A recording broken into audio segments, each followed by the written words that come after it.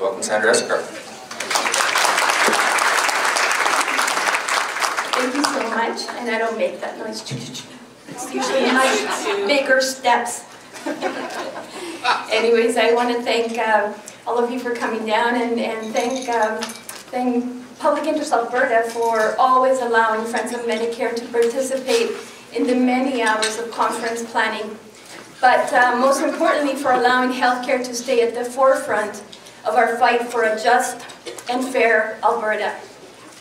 Healthcare impacts each one of us. You, your children, your family, your neighbors, your grandchildren, society as a whole. The presentation we will be hearing today cannot come at a more appropriate time. Soon, we will all have the opportunity to vote for a party that hopefully truly represents the values of equity that guided the creation of our Medicare system. Friends of Medicare is a nonpartisan organization, but we do political advocacy.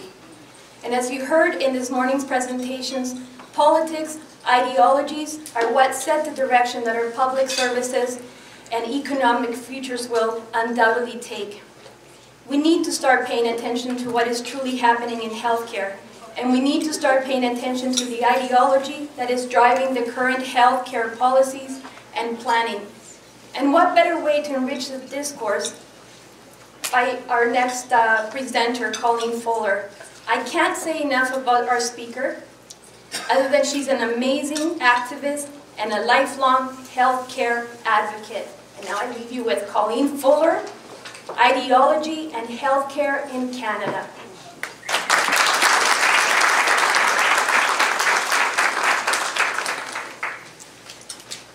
Thank you, Sandra. I had the pleasure of driving up to Edmonton from Lethbridge yesterday with Sandra. I didn't realize it was going to be such a long drive, but actually it turned out to be good because I really got to know her a lot better.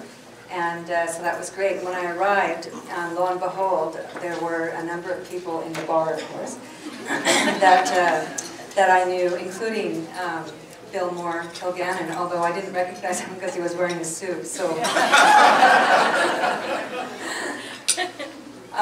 I am just in awe of the presenters here today. They really have been great, really interesting. I'm going to be talking about a kind of a similar theme, I suppose you could say, and that is the impact of neoliberal strategies, the impact on healthcare. And neoliberalism, really, from my understanding of it, and I am not a total expert, but there are a lot of people in the world who have really looked at neoliberalism over the last 30 to 35 years. I am kind of new to this discussion in some ways, and was influenced by a conference I attended in Belgium in December 2013.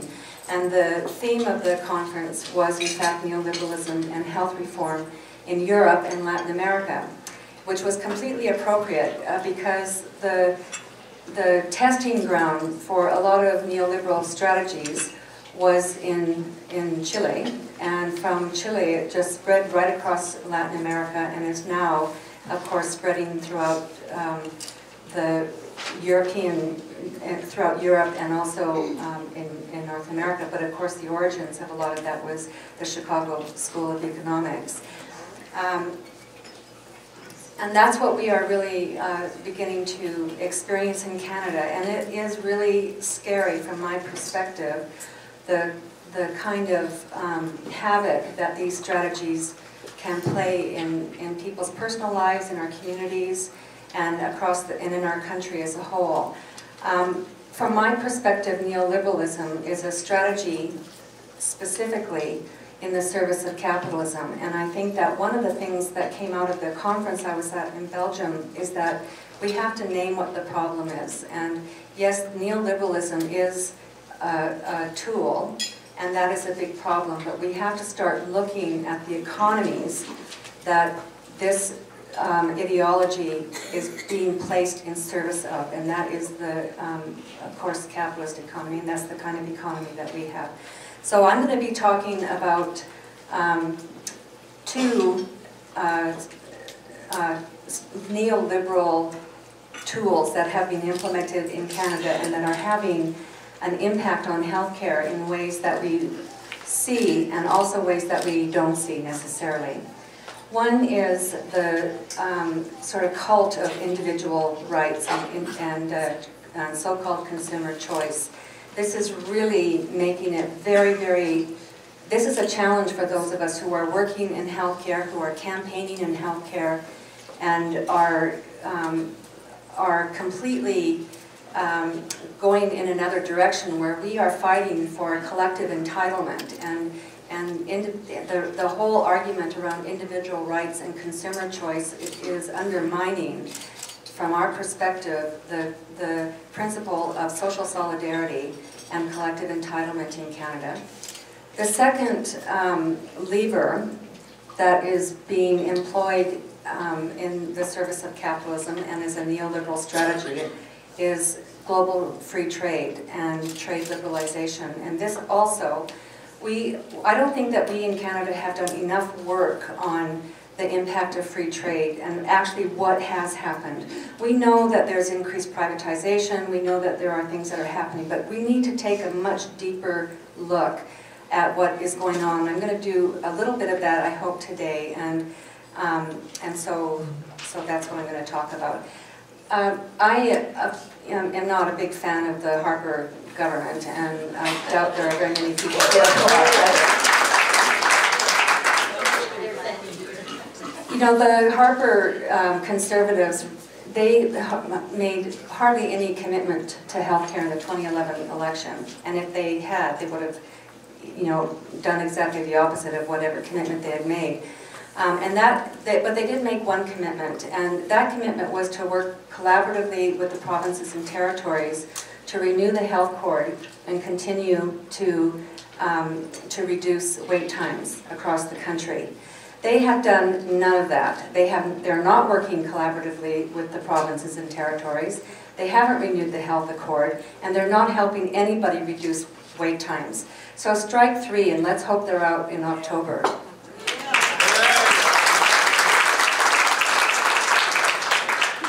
What they have done, you know, just completely in a unilateral way, is to reduce cash transfers to the provinces over the next 10 to 12 years by $36 billion. They're reducing the annual increase in cash transfers by 43%. There was an escalator, an annual escalator of 6% is being reduced to 3.9%.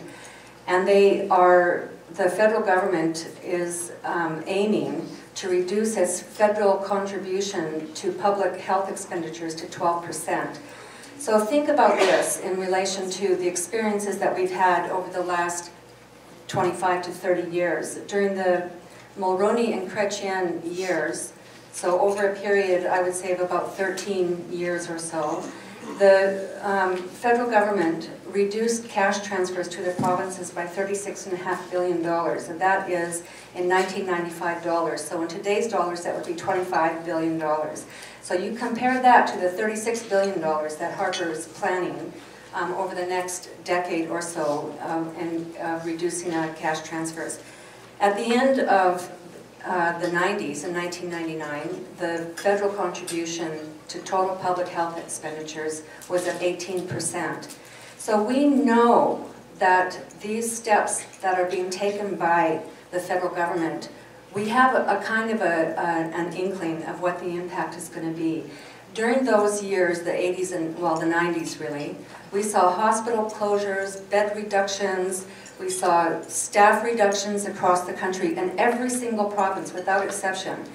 And that was at a level that is not as devastating in my view as the current cuts that are coming down the pipe very, very shortly. In fact, they're starting very, very soon. This is being done not because, as a lot of governments will argue, that the government has no choice, that this is what they have to do. This is the choice that this federal government has made.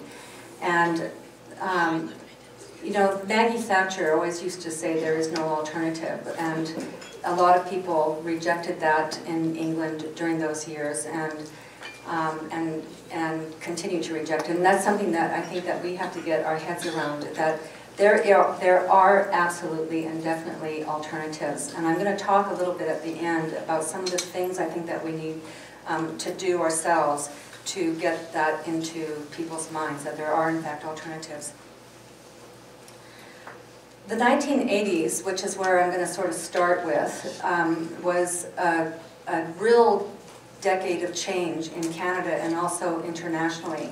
It was a decade when that experiment, the Chilean neoliberal experiment, really began to be diffused around the world. And in healthcare, the World Bank in 1990 produced a report, and it was basically saying this is the recipe that all countries should follow in regard to health reform. And it included things that had happened in Chile. Regionalization was one of them. In other words, undermining the central authority of government in the health arena, privatization, the introduction of creating opportunities for the private sector to invest in healthcare, introducing user fees, and essentially introducing a private tier into the healthcare system.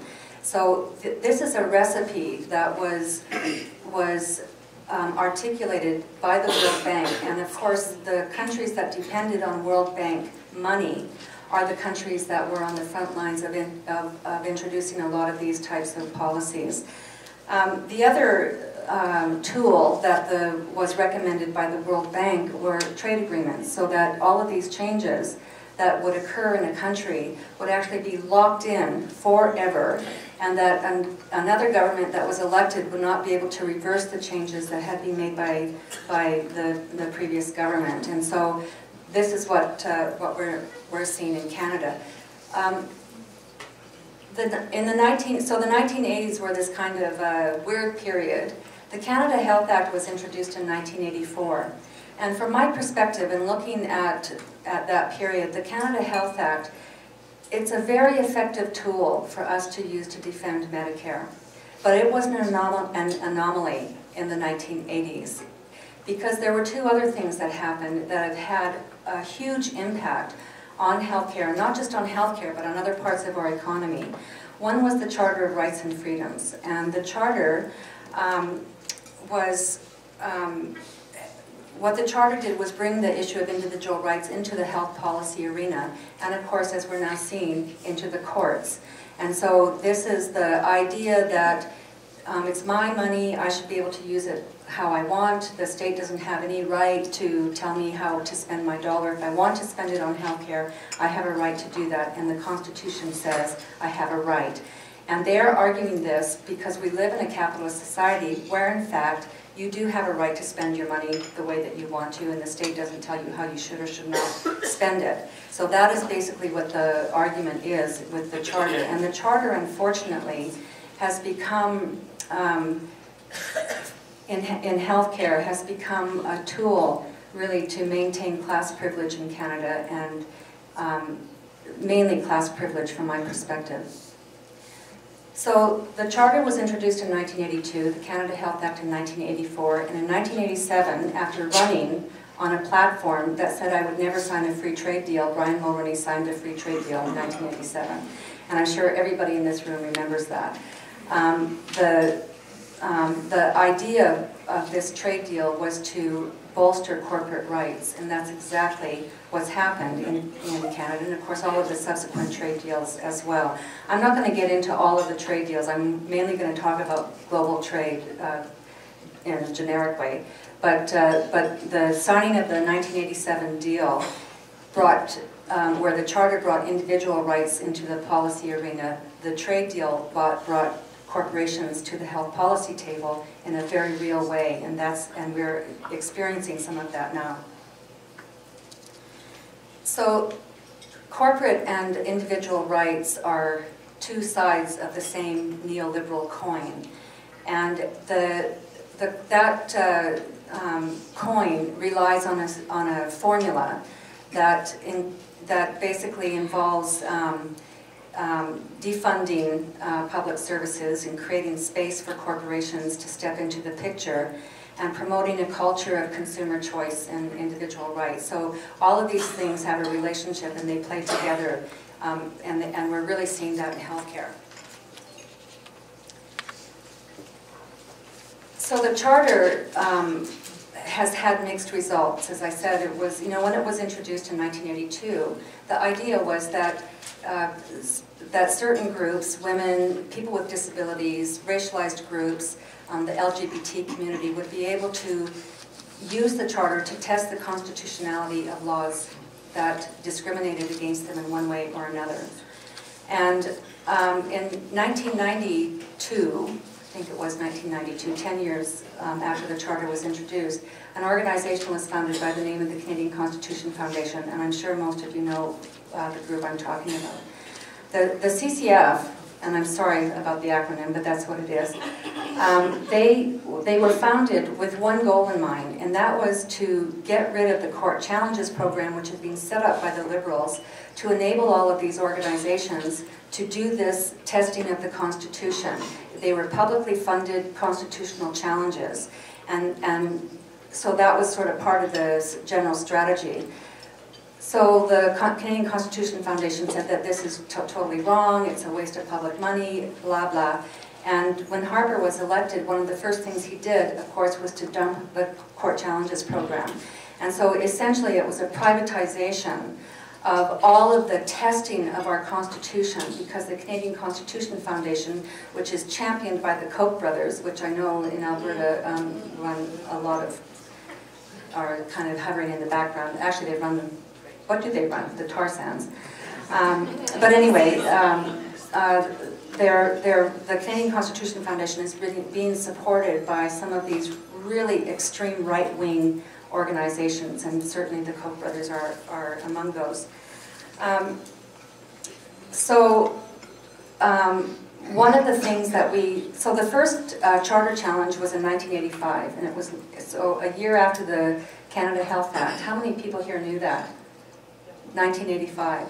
So that was the Canadian Medical Association, and they, representing doctors, went to the court. They filed a complaint and said that the Canada Health Act violated their charter rights to charge patients anything that they thought the patient should be charged for physician services. And at the time, in the 1980s, including in Alberta, actually, there was a huge hostility towards anybody who advocated extra billing.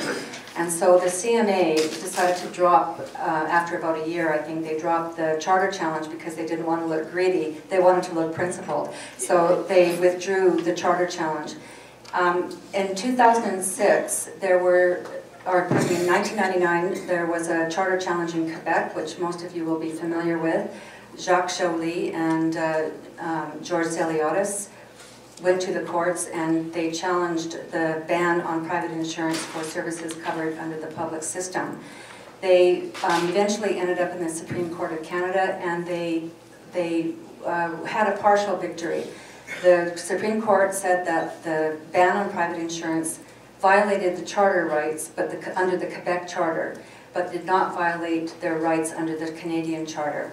So that was the decision. It was a really unfortunate decision. It's had a very, very bad impact. And in fact, one of the things that's happening that's sort of interesting in Quebec right now is that although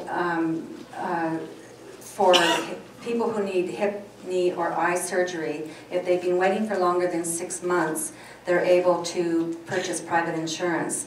Unfortunately, the people who need hips, knees, and eyes are mostly over 65, and this is an uninsurable group, and the insurance industry is entitled, they have an exemption under the Human Rights Act to discriminate on the basis of age, sex, and disability. So if you have an existing condition, in fact in Alberta a number of years ago there was a woman who tried to get a life insurance policy, and she was denied the insurance policy because her mother had had breast cancer, and that's considered to be a pre-existing condition. So this is the reality of the Canadian private insurance industry in Canada, and the rights that they have to discriminate against people. And they also, of course, discriminate on the basis of ability to pay their very high premiums.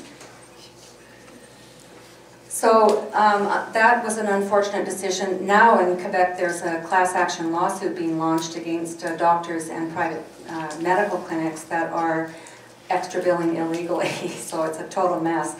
But so in 2006, 2 other charter challenges were launched. One in Ontario by 2 people, one of whom is a woman named Shona Holmes, who some of you may remember was enlisted by Americans for Prosperity in the United States, which is the Koch brothers outfit, to campaign against Obamacare. And she said that she had a brain tumor. She couldn't get, she would have died if she had been on the wait list in Ontario, so she had to go to the United States and spend a lot of money, and so Americans should be warned about Canadian-style health care. Of course, she didn't have a brain tumor. She had another condition which was not life-threatening and so forth and so on. I'm not saying that wait times are great in Canada, don't get me wrong, but she totally misrepresented what was going on. I'm going to move this down a bit so I can.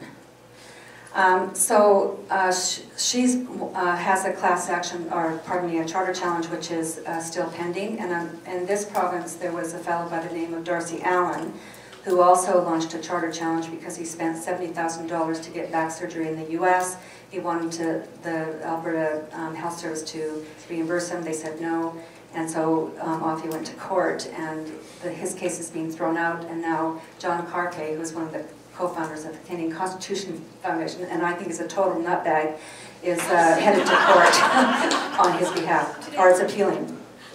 So those are 4 charter challenges that have been launched, and for a variety of reasons. The 5th charter challenge is the most serious, and I'm sorry to tell you that this is the one that's taking place in British Columbia, where I come from, and it was launched in 2009 by 5 private surgical clinics, including the Canby Surgeries Corporation, and False Creek Surgery, which is now owned by Centric Health.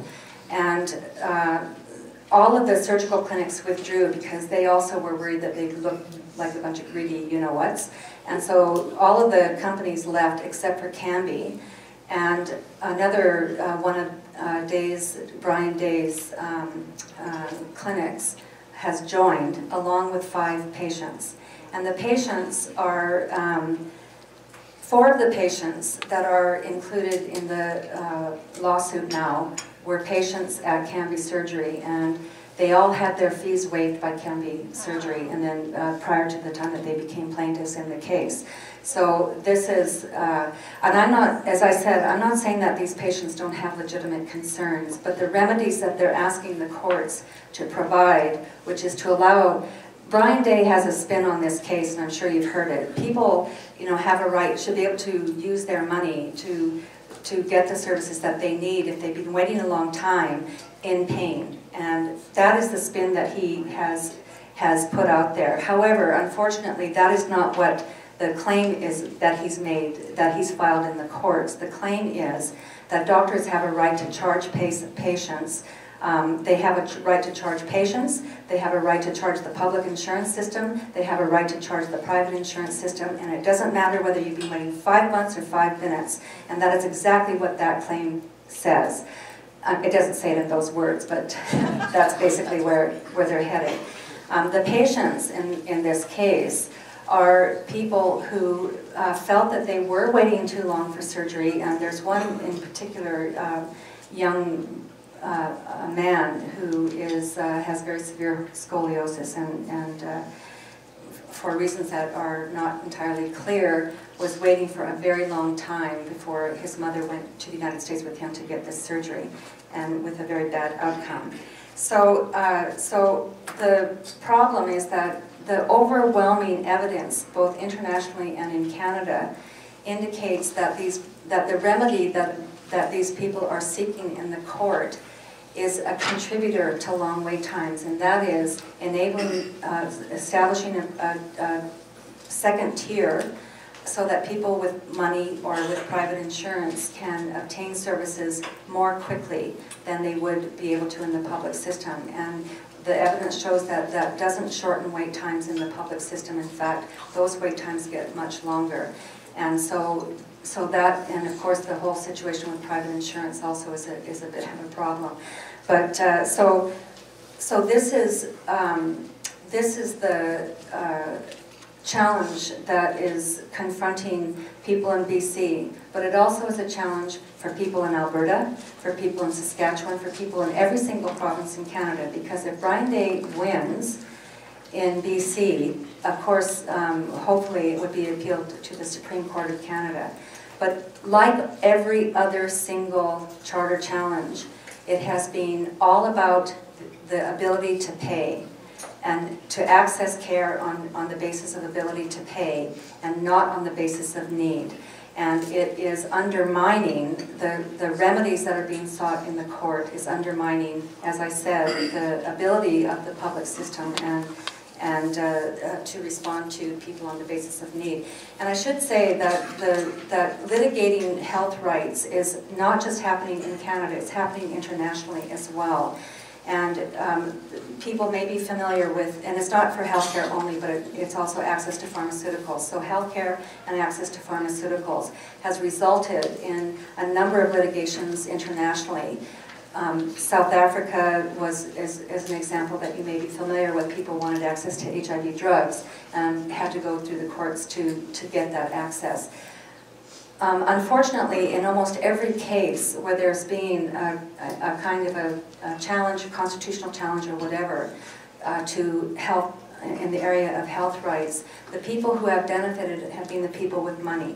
And that is exactly the outcome that we will see if Brian Day and Cambie Surgeries Corporation win the case in BC and at the Supreme Court level, the Canada Supreme Court.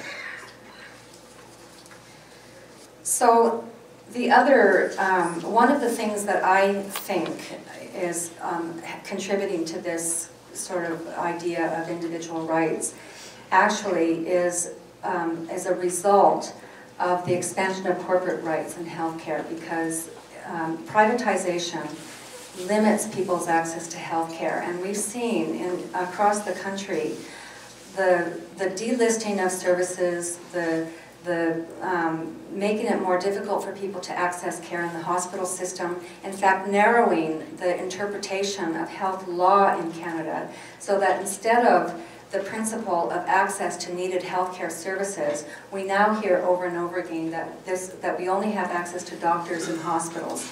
But in fact, when the debates were happening around the Canada Health Act, that was never the intention of that legislation. And when it was introduced, in fact, there used to be a federal transfer for what were referred to as extended health services, and that meant home care, things like outpatient physiotherapy. All of these types of services were funded federally, not entirely, but there was a dedicated transfer for these services. And so in 1996, guess what? There was an amendment to the Canada Health Act, and those transfers were eliminated. So this is something that's created this space for private companies to become involved. And of course, Lifemark, which is very well known in Alberta, is the biggest outpatient rehab company provider, the biggest outpatient rehab provider in the country. And it is one of the companies that was aided and abetted by American dollars coming into Canada because of the free trade deal. So the Charter brought individual rights into the picture, and we're dealing with that now. And the Free Trade Agreement in 1987, of course, brought corporate rights to the same table. And the NAFTA, the WTO, all of the other trade deals, the pending ones, CETA, which hasn't been signed off yet, all these agreements are having a very, very bad impact on our ability to manage our healthcare system in the public interest. Now, where did all this come from? Did it just kind of drop out of the sky? No. In fact, prior to the Mulroney government signing the first free trade deal, in 1986, the Conservatives enlisted the Fraser Institute to help them figure out how the way forward in healthcare. They had the Canada Health Act because it had been passed by the Liberals, but the Mulroney government was the first government to implement the agreement. And so in 1986, the Fraser Institute provided a report, was paid to give them a report on Canada's future growth and competitiveness in healthcare. And of course they were all, like their eyes were just dazzled by the $3 trillion global healthcare market that was in the 1980s, and that's all, 1990s, and that's what you heard over and over and over and over again. And the Fraser Institute was the author of this line of reasoning. Canada had an international reputation in excellence in healthcare at that time for a very, very cost-effective system with very, very high-quality services. And so the reasoning was that what are we doing wasting our reputation on a public system? We could be out there making a killing in the global market. And that was basically the reasoning of the Mulroney government. So the rationale, in part, was provided by the Fraser Institute. After the Conservatives lost the election, the Liberals followed the same song sheet, word for word for word for word, and in fact were responsible for implementing a lot of the changes that were unwound. And there were 4 changes that happened as a result of this idea that we needed to develop a domestic market in Canada, because we were plagued with problems such as most providers were nonprofit, and if you're a nonprofit provider, how can you be a big player in the global market? And that really was almost word for word what the reasoning was. That we had to have a domestic launching pad into the global market, but we had to develop it, and we didn't have the money in Canada to develop this domestic launching pad, so we had to welcome in foreign capital. And the free trade agreement was one of the levers to bring in foreign capital to help Canada develop a domestic healthcare market, a launching pad for Canadian companies into the global market. So that was a major contribution of the Fraser Institute. So one of there were 4 things that came out of that. One was the introduction of competitive tendering in healthcare, which had not been really used in the health sector in any significant way at all. The second was contracting out. The third was public-private partnerships. And the fourth was cross-border investment or international investment. Those 4 things have all had an impact on our healthcare system. And I know that you're all saying, yes, I know that's true, and so forth and so on, because it is true.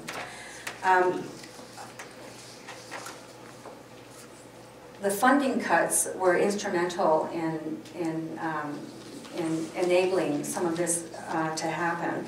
One of the things that that Industry Canada advised Canadian companies who they said, you're going to be under free trade, you're going to be competing with foreign multinationals, so you better get your shit together and figure out how you're going to win these bids, because they're all being tendered now. So you will have to learn how to participate in a competitive tendering process. And of course, the only bids that win are the ones that are the low bids, right? So you will have to learn or have to develop a strategy to submit low bids. And guess what the strategy was that was recommended by Industry Canada? It was you will have to lower production costs, and that, of course, in healthcare means what? Labor. So, so under the advice and encouragement of Industry Canada, one of the things that began to happen is this culture in healthcare of low bid, low tenders, and so forth and so on. The first group, actually, that felt the impact of this was in home care, interestingly enough. In Ontario, they introduced competitive tendering in home care, and it resulted in the total wipeout of the Victorian Order of Nurses, which in the 1990s reached the age of 100. And the Victorian Order of Nurses was wiped out, but another company was very successful, and that was the Ulster Corporation based in New Jersey, that was able to win quite a number of the bids. And if Ulster lost a bid, they would go to Argentina or Ohio or wherever But if the Victorian Order of Nurses lost, which they did, they had nowhere to go, and they lost the bid. Now, the way that Industry Canada managed this, in 1999, or actually 1996, they began convening a number of roundtables with the nonprofit sector, and they wanted to change the relationship between the federal government and the nonprofit sector in Canada. And so at that time, most of the groups that provided health and social services in Canada received core funding from both federal and provincial governments, and that was very important. It enabled them to be flexible, more responsive to the communities in which they functioned, and so forth and so on.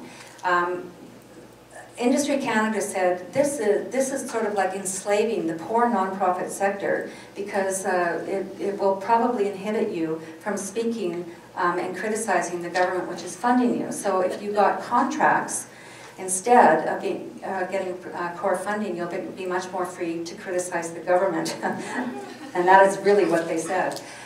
So the nonprofit sector wasn't very happy about that, but that's exactly what happened. And so competitive tendering became the order of the day.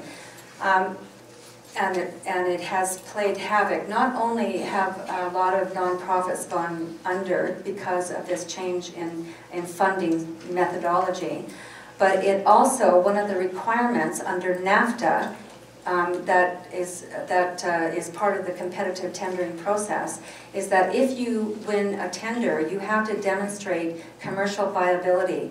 Well, a nonprofit is not really a commercial organization.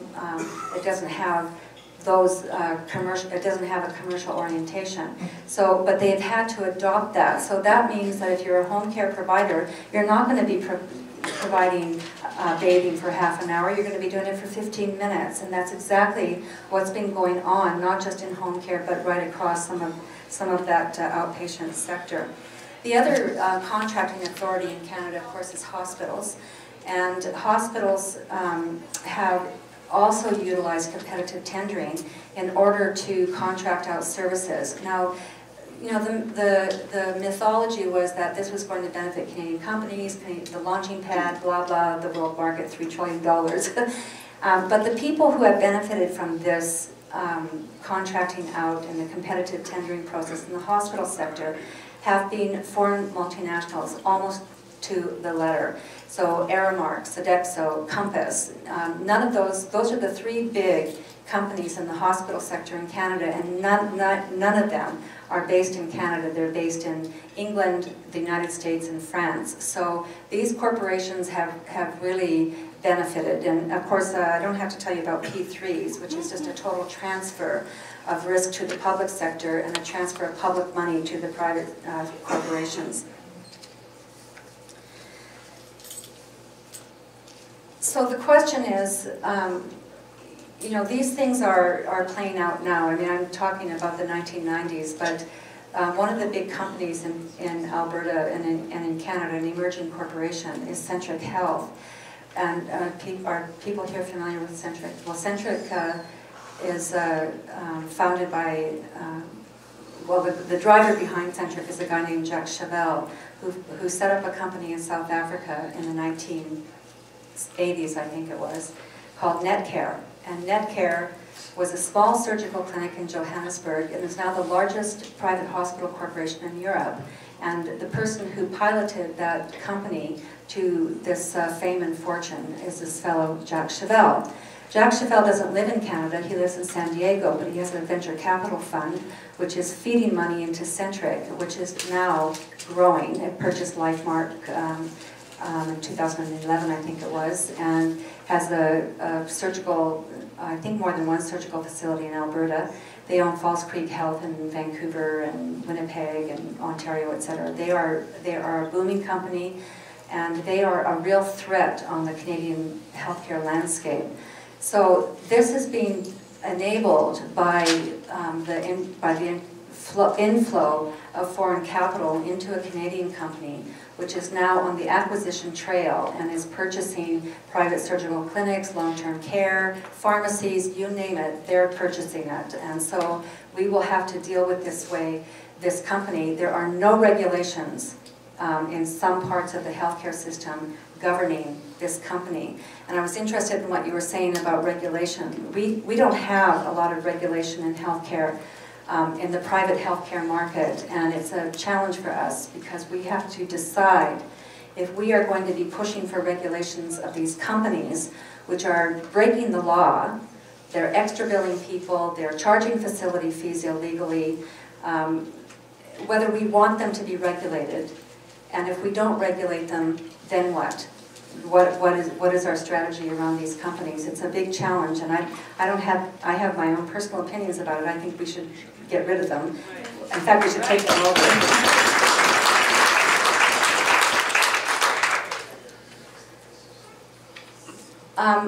So I want to talk for just a few minutes about some of the things that I think we need to think about doing. As I said, I think that the problem, and certainly this is something I was so impressed with this conversation in Antwerp in 2013, that there was a lot of discussion, a lot of debate, a lot of disagreement, and so forth. But basically, there was a recognition that these strategies are being implemented in the service of capitalism. And so a lot of the people in Southern Europe were saying that is the problem. The problem is capitalism, and we have to focus on that. I don't think we're there in Canada quite yet. I think that we need to be building a movement in order to get to that place. But basically, I agree with that perspective. In the meantime, I think that we need to confront a reality in Canada, which is that, as Murray Dobbin has written so well, that Canadians have high hopes and low expectations. And that is why we elect governments who promise to do things, but we never really expect them to follow through, and that's the kind of government we get. So we need to begin developing a movement which will raise people's expectations in healthcare. I think that, and in the immediate thing, I think that it's got to be a total all-out mobilization against this charter challenge in BC, because all of our interests are at stake on the outcome of that court decision, and it's scary. There's a lot of people worried that we're not going to win that case, and if we don't win that case, we can kiss Medicare goodbye. So we have to begin mobilizing across the country to make sure that doctors do not have the right to charge whatever they want, and that private corporations don't have the right to charge you for the operating room rental, for the nursing staff wages, for this, that, and Kleenex, aspirins, and you name it. This is not the kind of system that we need in Canada or want. And so we really have to start mobilizing around that. And I don't mean just the healthcare unions either, I mean everybody. But the other thing I think that we need to do as Medicare campaigners, I have 10 minutes left, but I'm almost done, don't worry. I also think that we even if we win the battle in Medicare, the system isn't going to be sustainable. And you know why? Because there's such a thing as called social determinants of health. And that means that people who live in poverty are more susceptible and experience higher rates of heart disease, diabetes, and other problems related to mental stress and distress. That is a reality, and our poverty rates are going up in Canada. We have people who are living downstream from the tar sands who are experiencing increased incidence of cancers that are related to the tar sands. And so if we don't get on that bandwagon, those people are going to be turning also to the healthcare system. We have, I've been very active in the women's health movement, and you know, the women's health movement campaigned for treatment for breast cancer. We have, in North America, we have the highest rates of breast cancer in the world. Why is that? Because we have some of the highest rates of estrogen being dumped into the environment. And so this is one of the consequences, is the high rate of breast cancer being experienced amongst women on this continent. So we can't afford in the women's health movement to say we need treatment. And there is a really growing voice in the women's health movement that we need to start addressing the real thing, which is the cause of breast cancer. We don't just need treatment, we need to end the triggers that are resulting in these escalated incidents. Autism, the rate of autism is skyrocketing, and there are a number of studies that are showing that this is linked to air toxins. So in our Medicare, as we're campaigning for Medicare, we have to begin. We won't win the fight for Medicare alone, but neither will any of these other struggles. The struggle for social justice, the struggle for economic justice, the struggle for climate justice. These are not going to win their struggles on their own either, and a number of speakers have already said this.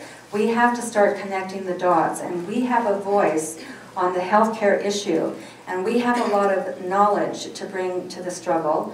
We also are one of the movements in Canada that has been the most successful in staying the hand of those people who are trying to disentitle us from one of the most important social, it's not a social program, it's a public program, one of the most dear-loved and important public programs in the country. So we have a lot of leadership that we can bring to these other movements. We have a lot of knowledge about the impact of poverty, of racism, of sexism, of the bad climate, environmental policies. We have knowledge about this, and we need to bring that as a voice into the struggles in all of these other areas, and begin uniting our struggles across the board. Thank you very much.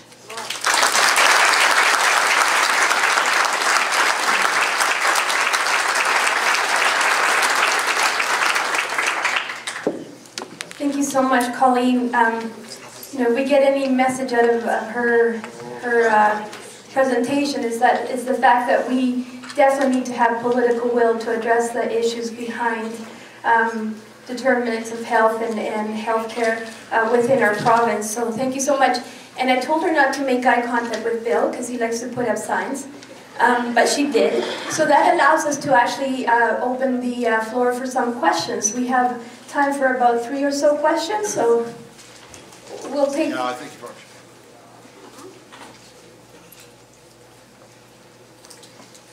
Go ahead. Yeah, I've got a loud voice, so I don't need a microphone. My dad was a Baptist. One of the earliest fights of the Friends of Medicare in this province was over extra billing, and that's when the current director was still a little girl. And the reason that they took on the fight is because with the shrinking of federal transfer payments, provinces started to allow clinics and doctors to do all of this extra billing. Now, they passed the new Health Act in '84, and the province had to forego millions of dollars of payments because it refused to stop extra billing. Now, when I hear you talking about the further shrinking of federal transfers, well, they're literally taking away the club that they used to use to force the provinces to comply, the transfer payments. They clubbed Don Getty with it, and of course, he'd already been clubbed a lot, you know.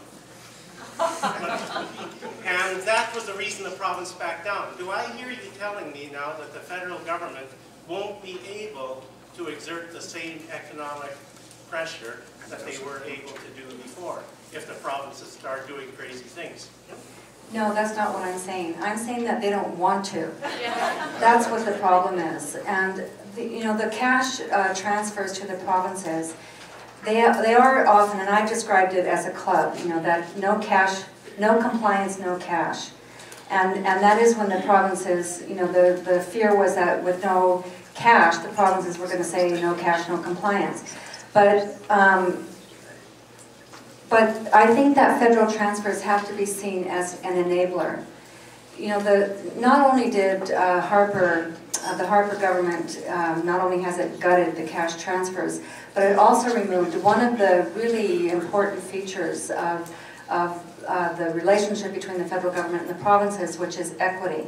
And so those equity transfers were very, very important for all provinces except Alberta, apparently. And but they leveled the playing field so that that high national standards can be maintained without it placing an extraordinary burden on any one part of the country, because we're not all equal in terms of economic capacity and so forth and so on, and that also is gone.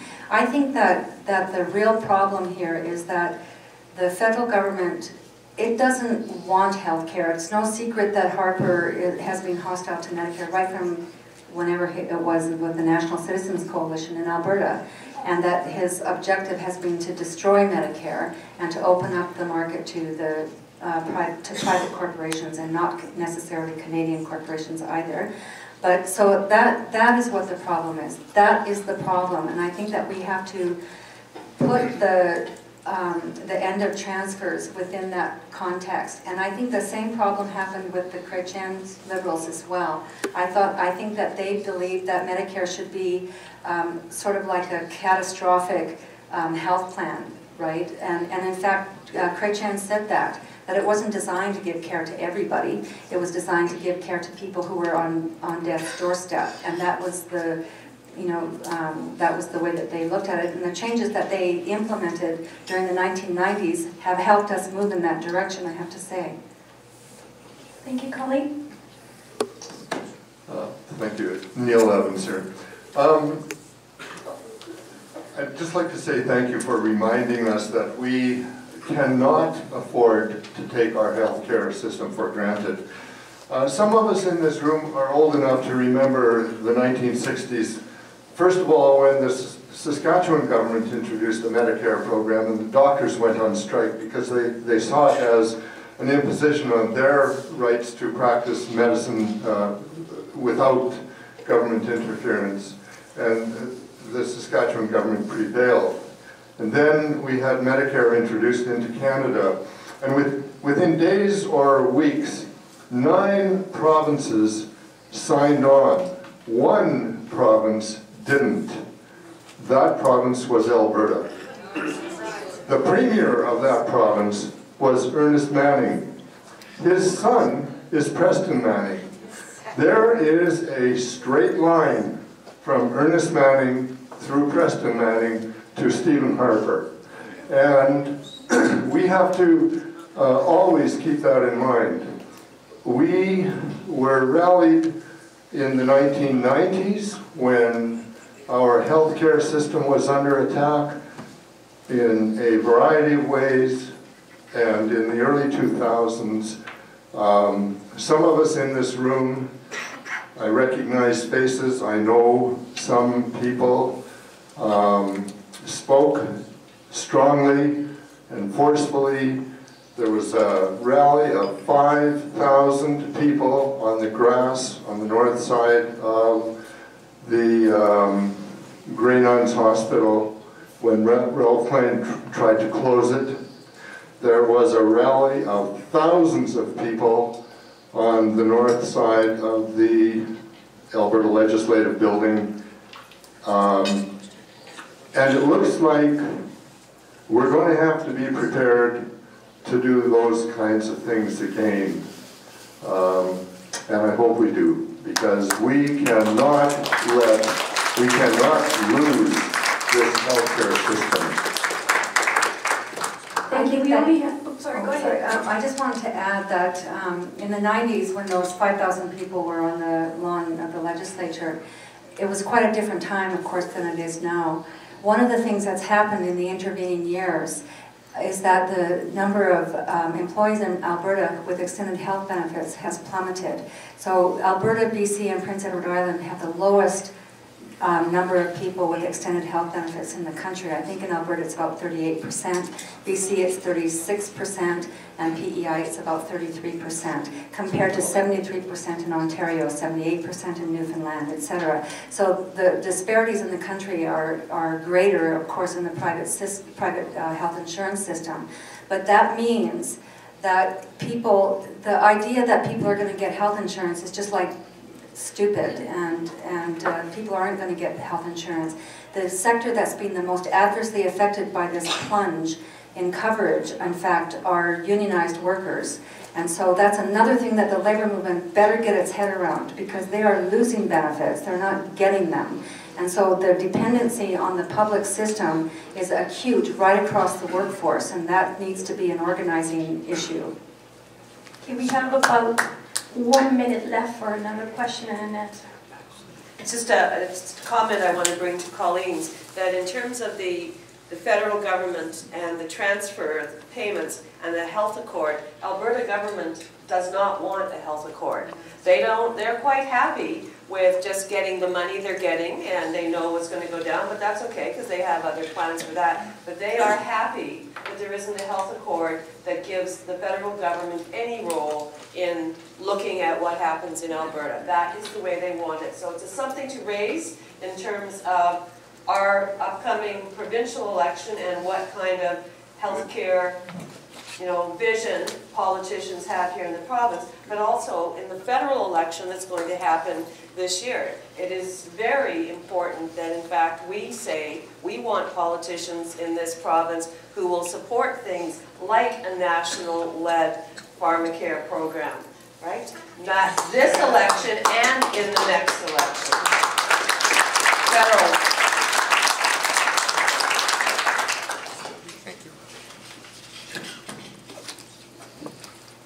Thank you so much, Heather for Premier.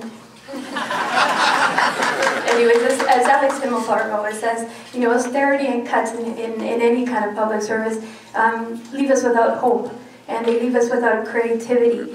And I think it's through people like Colleen that we regain that hope that things can be different and that we can make a difference with the advocacy that we do, with the work that all of you, all your organizations and you as individuals put forward to make sure that Alberta is in fact a just and fair place for all of us to live in. So I just want to thank Colleen for making the trip down to visit us and give her a little bit of a token of our appreciation.